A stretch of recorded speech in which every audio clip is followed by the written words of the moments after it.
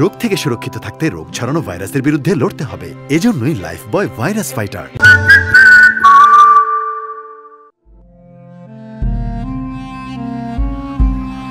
মানুষ মানুষের প্রতি সদয় নয়, ন্যায়ের প্রতি সম্মান নাই, অন্যায় করে নির্দ্বিধায়। এই যে পৃথিবীতে এত সংকট, মানুষের এত কষ্ট, তা সীমাহীন হয়ে চলেছে স্বেচ্ছাচারিতায়।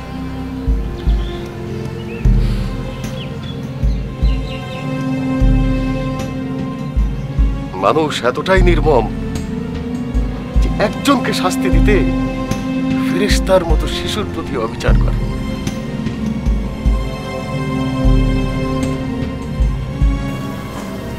হ্যালো জজ সাহেব, শুনতে পাচ্ছেন? টাকা যত তাড়াতাড়ি দিতে পারবে টিঙ্কু তত তাড়াতাড়ি ছাড়া পাবে।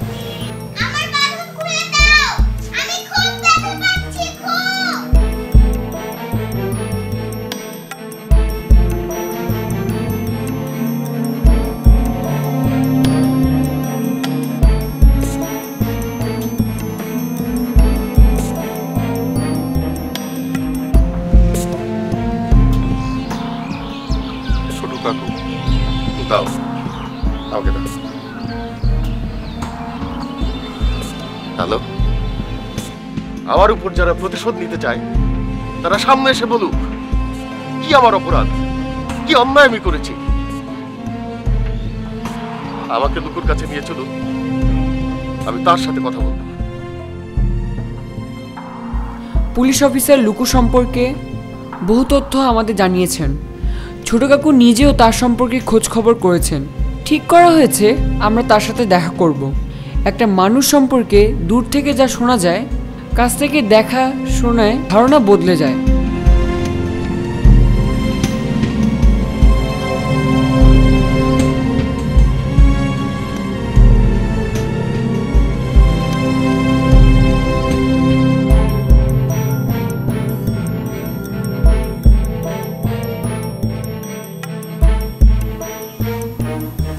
আপনারা কেউ কিছু বলছেন না?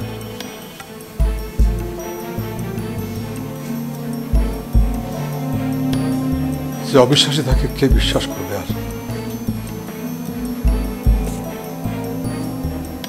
যার কাছে আমি বিশ্বাসী সে আমাকে ফিরতে বলেছে।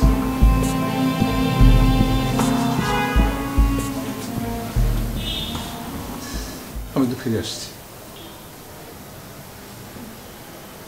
সকালে দেখি হঠাৎ আঙুলটা নড়ে উঠল, চোখের পলক ফুটতে দেখি পাও শুনতে। ও মায়া, মায়া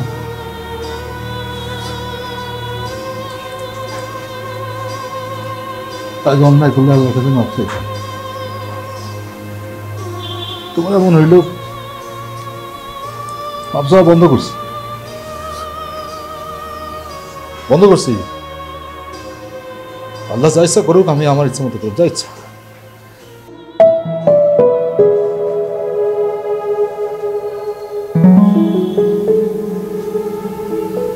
কি দেখলাম?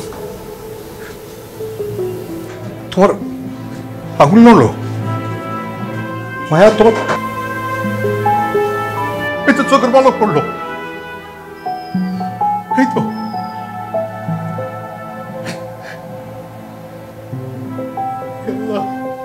আল্লাহ দাও।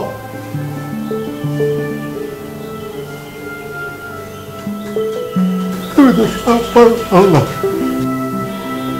মনে হলো যে জগৎটা আমি হারিয়ে ফেলেছি আবার ফিরে পেয়েছি। দেখেন দেখেন, ওর চোখের ভাষা ফিরেছে। ও বুঝতে পেরেছে এই ঘরে অপরিচিত লোকজন আছে। মায়া, মায়া, ওরা এসেছেন আমি কোনো অন্যায় করেছি বা করব এই ধারণা নিয়ে।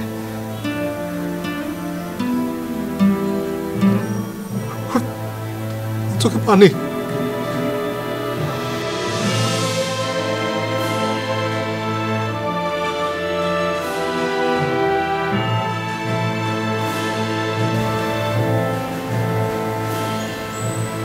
এই পানি ছুঁয়ে বলছি, আমার মনে ঘৃণা ছিল, প্রতিশোধ নেওয়ার ইচ্ছে ছিল, অপরের অনিষ্ট করার চিন্তা ছিল। সব ভালো না, সব ভালো না, আমি বুঝতে পেরেছি। Faria absent ma'am. এত বাচ্চা স্কুল আসেনি? রোগ জীবাণু যেভাবে ছড়িয়ে পড়ছে একজনের থেকে অন্যদের কাছে, কি করে লড়বে ওরা? রোগ থেকে সুরক্ষিত থাকতে রোগ ছড়ানো ভাইরাসের বিরুদ্ধে লড়তে হবে। এজন্যই লাইফ বয় ভাইরাস ফাইটার, যা ভাইরাসের বিরুদ্ধে লড়াই করে আপনাকে রাখবে সুরক্ষিত। আর সাথে দিবে ফ্রিতে প্রাভা হেলথের ডাক্তারের পরামর্শ। শুধু একটি মিসড কল দিন প্যাকে দেয়া নম্বরে।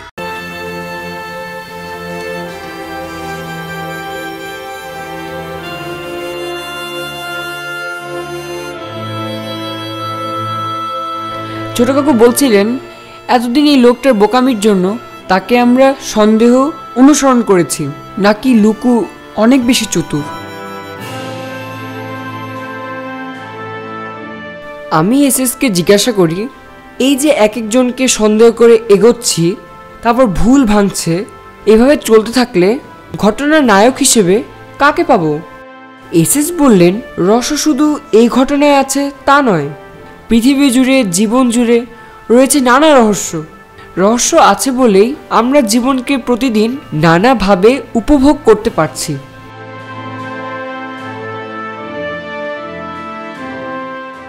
আহমেদ সাহেব, টিঙ্কুর মিলন কাকু আসছেন ঢাকায়।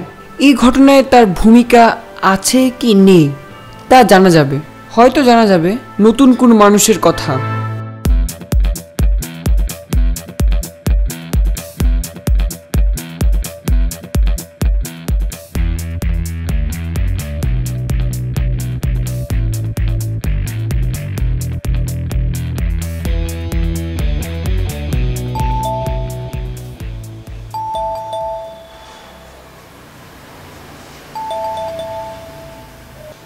আসসালামু আলাইকুম। আপনি হচ্ছে আমজাদ সাহেব, টিঙ্কুর মিলন কাকু। ভিতরে আসুন, আমরা আপনাদের জন্য অপেক্ষা করছিলাম।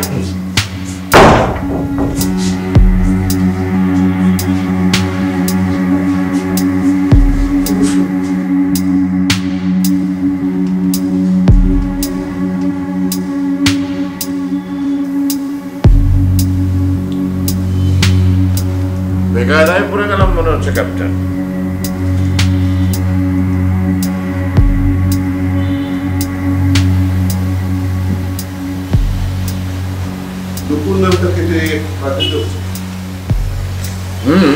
তাছাড়া অন্যজন যে ছিল সন্দেহভাজন আসামি, তাকেও তো লিস্টে রাখা যাচ্ছে না। গত 2 মাস ধরে তো সে দেখেইনি। তাহলে হাতে রইল একজন।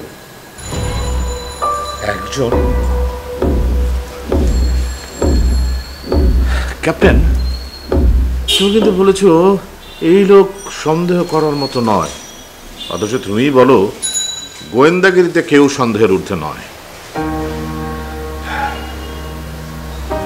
আহমেদ সাহেব, টিঙ্কুর মিলন কাকুর সম্পর্কে তার এলাকা থেকে সকল তথ্য জোগাড় করা হয়েছে। দেখো,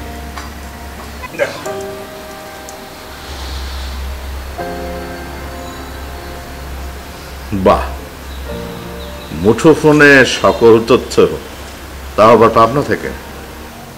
দেশের প্রায় সকল এলাকায় খুঁজলে আমি একজন পুলিশ অফিসার বন্ধু পেয়ে যাই। তা বটে। এই যে দেশের নানা অঞ্চলে তোমার পুলিশ বন্ধুগুলো ছড়িয়ে ছিটিয়ে আছে, ওদের কারণে কিন্তু আমাদের কেস মীমাংসা করাটা খুব সহজ হয়ে যায়। হ্যাঁ। হ্যালো জজ সাহেব, আমরা লোক বেশি খারাপ না। তোমরা মন্দ লোক। হ্যালো, টিঙ্কুর কোনো ক্ষতি হবে না। টিঙ্কুকে কেন ধরে আনা হয়েছে সেটা বলি। জি, হ্যালো হ্যালো। কোনো খোঁজ খবর পাওয়া গেল টিঙ্কুর? না, চেষ্টা চলছে, আশা করি খুব শীঘ্রই পেয়ে যাব। যান ছোট কাকুকে খবর দেন, বলেন আমি এসছি। পারলে তো আমি উড়েই চলে আসতাম। কত কষ্ট যে আছে মেয়েটা, নিশ্চয়ই খুব কষ্ট হচ্ছে। যান যান, ছোট কাকুকে খবর দেন, বলেন আমি এসছি। জি জি, যান যান যান, বলেন আমি এসছি। ক্যাপ্টেন, সন্দেহ করার মতো নয় এমন লোককে পাবনা থেকে ডেকে আনা হলো। আমাদের সময় কিন্তু অনেক মূল্যবান। তোমার কি মনে হয় আমাদের সাহেবের সঙ্গে কথা বললে আমাদের মূল্যবান সময়ের অপচয় হবে?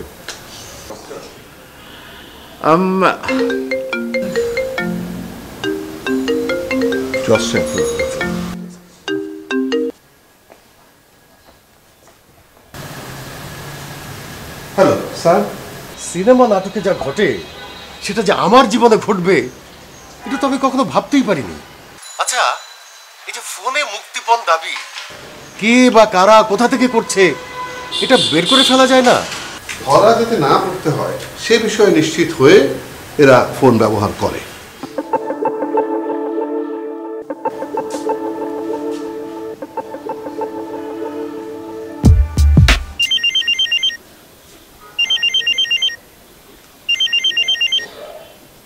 হ্যালো হ্যালো, আহমেদ সাহেব, আমি জাফর।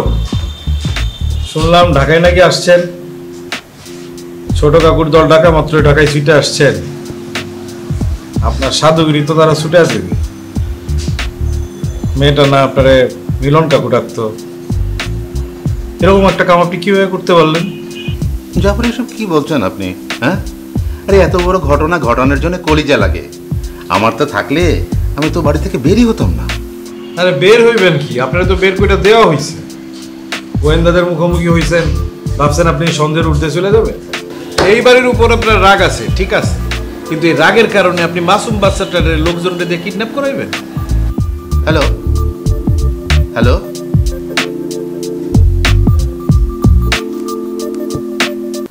Faria absent ma'am. এত বাচ্চা স্কুল আসেনি? রোগ জীবাণু যেভাবে ছড়িয়ে পড়ছে একজনের থেকে অন্যদের কাছে, কি করে লড়বে ওরা? রোগ থেকে সুরক্ষিত থাকতে রোগ ছড়ানো ভাইরাসের বিরুদ্ধে লড়তে হবে। এজন্যই লাইফ বয় ভাইরাস ফাইটার, যা ভাইরাসের বিরুদ্ধে লড়াই করে আপনাকে রাখবে সুরক্ষিত আর সাথে দিবে ফ্রিতে প্রভা হেলথের ডাক্তারের পরামর্শ। শুধু একটি মিসড কল দিন প্যাকে দেওয়া নম্বরে। হ্যালো, আচ্ছা আচ্ছা, ওটা চালু রাখতে হবে। র্যানসাম দাবি করেছে, আমাদের তো রাজি হওয়া ছাড়া আর কোনো উপায় নেই।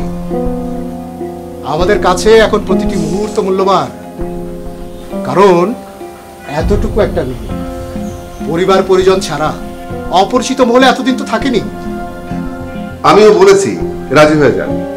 রাজি হয়ে যাওয়া মানে তো টাকা পয়সা দিয়ে ফেলা নয়, তাতে সুযোগ তৈরি হয়। টিঙ্কুকে নিয়ে ওর মা সেদিন যে জন্মদিনের পার্টিতে গিয়েছিলেন সেটা একটা নতুন রেসিডেন্সিয়াল এলাকা। সিসিটিভি ক্যামেরা ছিল, কিন্তু কেউ খেয়াল করে না দুটো লোকেশন ক্যামেরা এমন পজিশনে গাছের পাতা বেড়ে ব্লক করে দিয়েছে। হ্যাঁ, এরকম নতুন এলাকায় অনেকে বাড়ি করে নিজেদের নিরাপত্তার জন্য ক্যামেরা বন্দোবস্ত রাখে রাখে পেয়েছিও, কিন্তু ক্যামেরার লোকেশন থেকে ঘটনা ঘটার স্থান অনেক দূরে। গাড়িটা আবছা হলেও অনুমান করা যায় একটা মাইক্রোবাস। আমরা অন্য লোকেশনে একই রকম গাড়ি মিলিয়ে দেখার চেষ্টা করছি। এরকম ঘটনা গাড়ির গতি, চলার ভঙ্গি অন্য গাড়ি থেকে আলাদা থাকে না। গাড়ির ধরন জানা হলে গতিবিধি থেকে কিন্তু নিশ্চিত হওয়া যেতে পারে।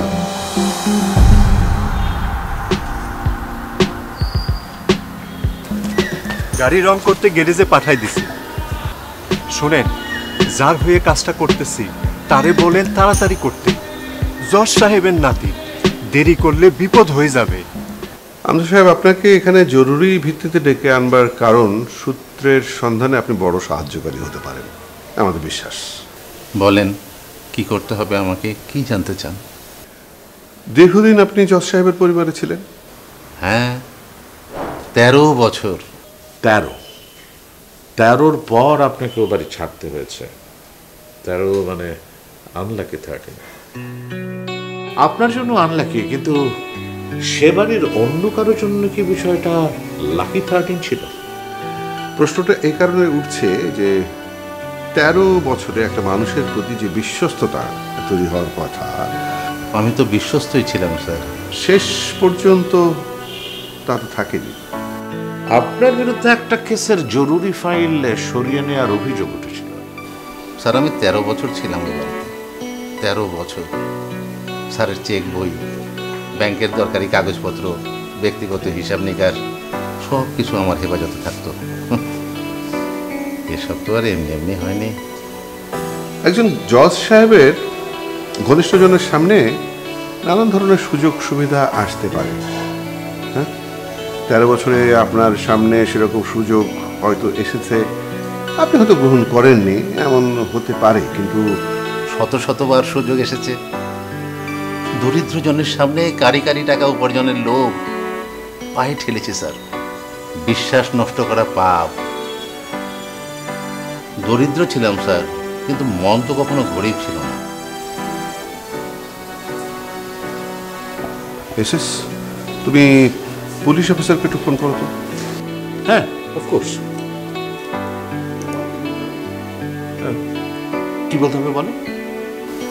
হঠাৎ মনে হলো কাছে পিঠের ওয়ার্কশপগুলোতে কোনো গাড়ি রং বদলের জন্য এসেছে কিনা।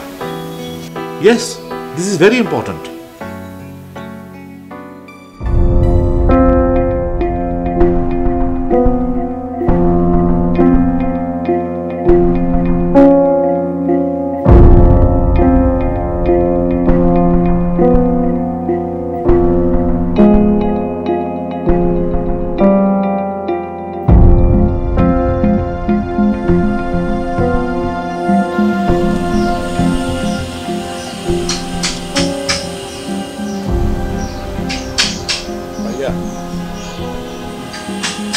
আমার তো খুবই ভয় করতেছে ভাইয়া।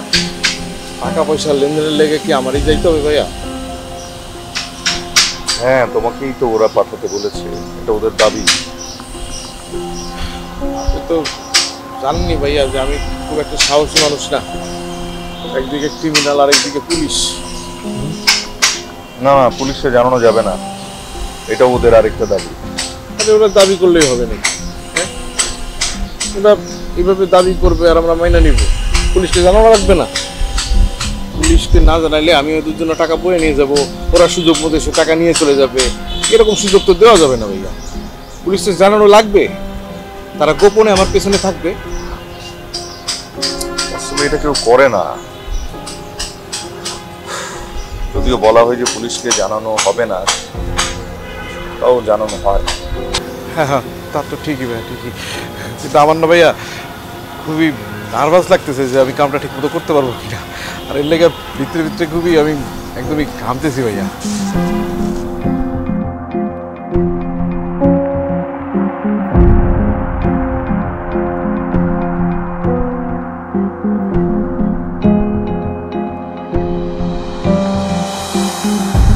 এই লোক অতি ধূর্ত, কিন্তু বাইরে বাইরে দেখায় যে ভাজা মাছ উল্টে খেতে পারে না, কিন্তু আদতে কাঁটা শুদ্ধ গিলে একদম হজম করে ফেলতে পারে।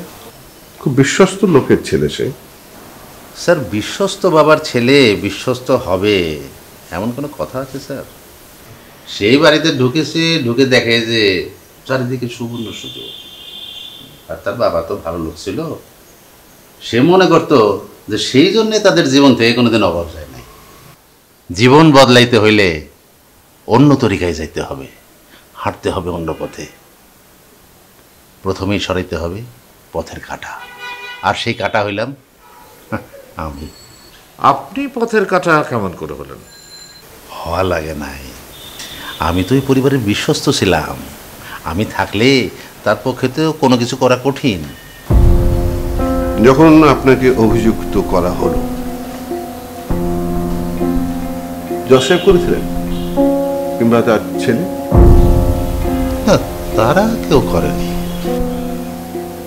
কিন্তু আপনাকে চলে যেতে হলো যে? তারা তোমাকে থাকতেও বলেনি, সেই দুঃখেই আমি চলে গেলাম। কানে বিষ ঢাললে সেই বিষ মন পর্যন্ত পৌঁছাইতে বেশি সময় লাগে না।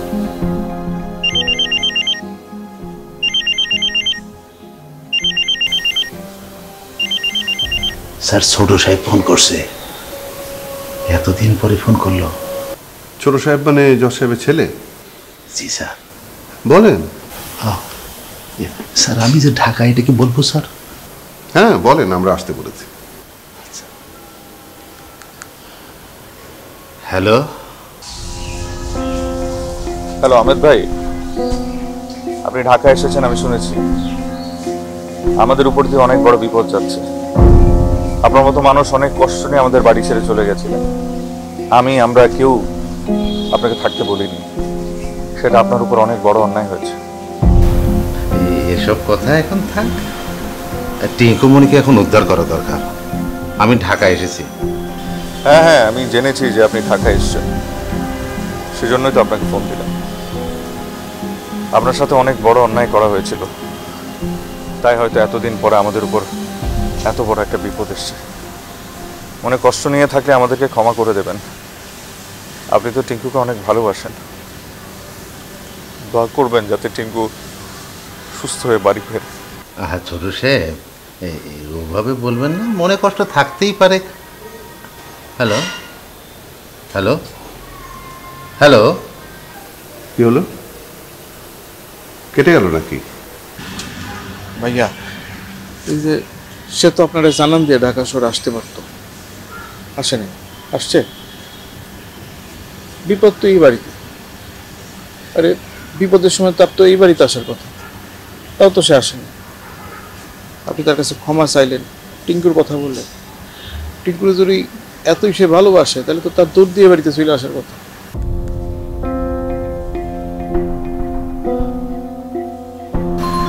ওই কি ভাইয়া, আগে আমার কথাটা পুরোপুরি শুনান, তারপরে ফোনটা ধরেন।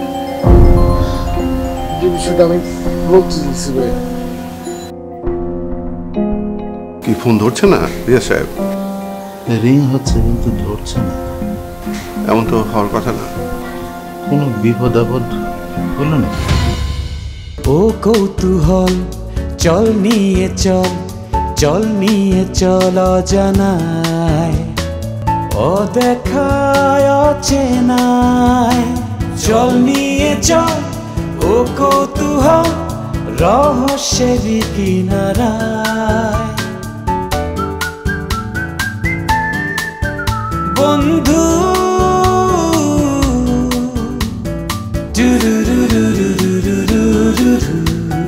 খুঁজে পাবো পাবো খুঁজে বিন্দু থেকে সিন্ধু। স্বপ্ন আছে, সাহস আছে, আছে মনে আশা, কিছু জিজ্ঞাসা। নির্ভয় মন বন্ধু,